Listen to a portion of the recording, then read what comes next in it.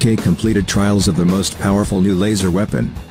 Wiltshire, England, DragonFire, the UK Ministry of Defence's laser-directed energy weapon, LDEW, is one step closer to becoming an operationally viable solution after completing its latest round of live fire tests that included targeting a small drone and metal targets designed to approximate ship and aircraft skin. On Tuesday, the mod-sponsored Defense Science and Technology Laboratory, DSTL, announced it had successfully completed tests of the high-energy laser, HEL, at its range facility in Porton Down, Wiltshire, on October 28. According to DSTL officials, tests confirmed DragonFire's capability to generate useful effects against a variety of targets. The weapon system features a 50 kilowatt class, solid-state and transparent laser.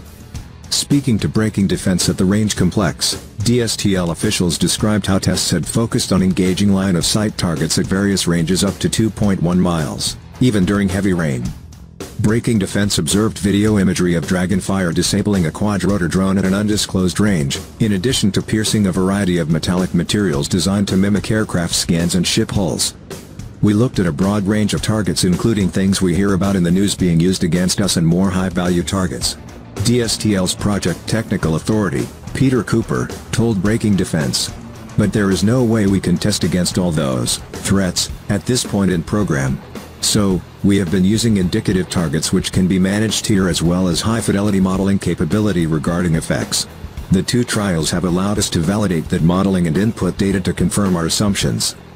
Between December 2021 and January 2022, DSTL conducted an initial test phase of the DragonFire demonstrator, focused on pointing and tracking of a lower-power variant of the HEL.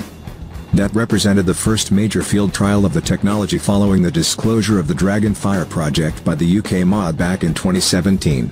The program is led by MBDA UK and supported by DSTL, Kinetic and Leonardo UK. According to DSTL's technical partner, Ben Madison, WILTSHIRE technology has potential to provide military forces with a new capability to defeat a wide range of threats, and ability to precisely engage and defeat threats at the speed of light.